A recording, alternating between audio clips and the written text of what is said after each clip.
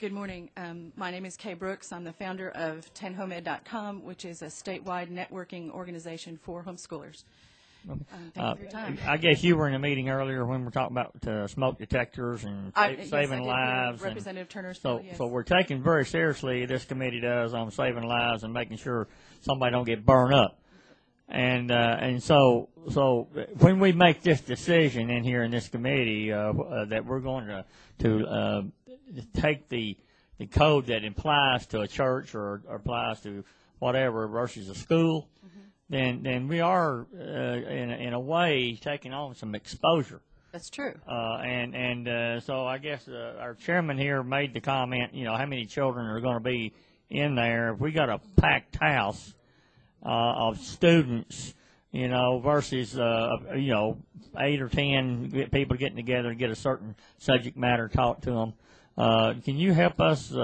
What's the experience you've seen of the numbers of people getting together in a homeschool environment? Well, it can vary tremendously. From my point of view, having listened to this conversation go on for the last 2 years, having attended a meeting last year at this time that was held by Representative Rowland and Representative Mike Bell with the fire marshal people there, there is definitely some misunderstanding about what these tutorials do. The fire marshal's office tends to just see education as a brick-and-mortar school that meets 8 to 3, Monday through Friday, and that's not the case with these tutorials and cooperatives. Usually they meet just a couple of times a week. If they meet 5 days a week, it's different children all the time. The big thing that seems to be overlooked is usually parents are there. They're immediately participatory. They are there to oversee their own children. It's not like a school where suddenly you have hundreds of students and a couple of dozen faculty to usher these children in an emergency situation. That's not the case. So what has been happening is these tutorials have been meeting for, homeschooling's been legal in Tennessee for some 25 years, and they've been meeting for quite a while, and suddenly in the last couple of years, fire marshal or codes officials have been showing up saying you need to shut down because you're violating the codes, the occupancy code for this building, and their response is, but that's not what this building is really doing. They have frequently given that space because they feel like that's a ministry to the community, part of their mission statement. It may be that the majority of those children are families that attend that church, and it may be that, the facility is rented on a regular basis to community groups of whatever kind, a yoga class, the Boy Scouts, whatever. And that's, I want you to keep that in mind. This could eventually affect those other community groups too. So I appreciate the protection being offered for homeschoolers, but I see further out, when you're in small communities, you don't have very many facilities for groups of people to get together. It's easy here in Nashville or Chattanooga, to find a hall to rent. But in smaller communities, churches are pretty much it too frequently. So does that answer your question? Thank you very much. Appreciate it. Thank you. Representative Curtis. He asked, part of the question he asked, and you gave him the answer that it varies, but what do you say the smallest type group would be looking at and the largest group? Really the largest group is what we're interested in. Right. What kind of numbers are we talking about? Because there is a concern. If we're going to do this and we're going to end up putting hundreds of students in a place, there's a lot of difference between doing that and putting 30 students in an environment, and that's what we really need to know. Right. And I think part of the problem with nailing down that number is it changes from semester to semester. It depends upon what the tutorial is offering at that season. And there's a lot of flow in all of that.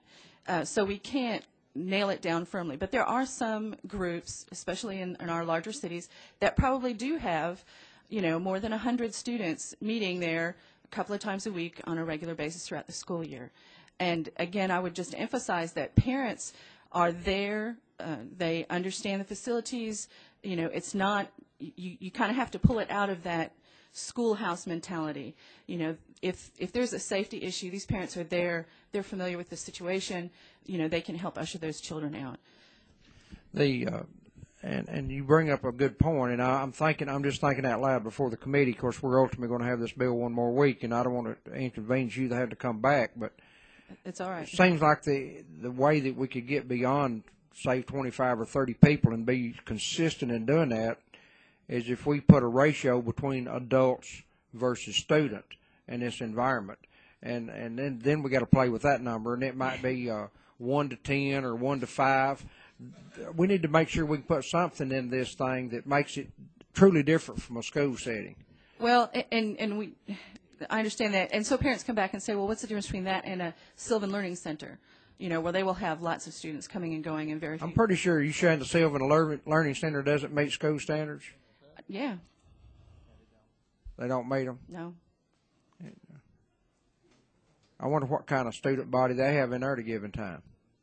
Well, that's what a good kind question. of student-teacher ratio do they have? I've never been in one. I'm just asking out of ignorance. My experience is, with homeschooling itself, with those situations, but they're frequently in commercial districts, which are not, that's neither church nor education. So. But I in my mind, I envision a Sylvan Learning Center where it's really a low student-teacher ratio, maybe 2 or 3 students to a teacher. And that's a big issue for you, and I understand that, and I think that's a legitimate point of discussion. Okay, thank you. You're welcome. Representative DeBerry, do you have something you want to ask? Go ahead. Just a quick clarification, Mr. Chairman. I make sure I understand the bill, even though I know Representative Campfield we're going to have it for another week.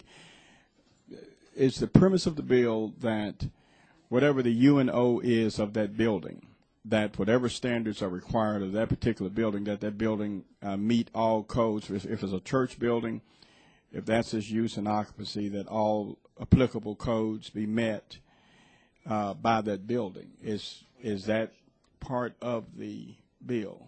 Without objection, we'll go back into session and let Representative Campfield answer that question. Yes, they would have to meet, say they're a church, a 500-person church, they would have to meet the standards of a 500-person church. Say they're a 200-person church, they would have to meet the fire and safety standards of a 200-whatever-person church. Okay, and I heard them mention home, a person. You mentioned a personal home? Yes, a lot of people do homeschools in their home. Okay. And they would have to meet the fire and safety standards of a home still, and the codes of a home as well. Representative Montgomery. I think, Representative, what the question here is we've got a church, and it meets all the codes of a church.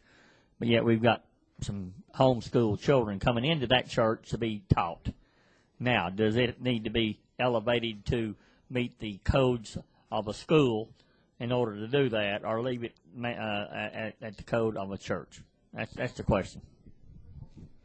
I tell you, That's pretty much yes. This bill is going to be here before us next week. Why don't we, without objection, roll the bill to next week? We're going to hold it. Y'all get your questions together. And I would be happy to work with any of you during the week or something like that, and maybe we can come up with another better amendment to make it palatable for everyone. Okay, I think there are some concerns, as you have heard, and we want to do the right thing with the bill, and we'll have it another week by our policy. It's nothing against your bill.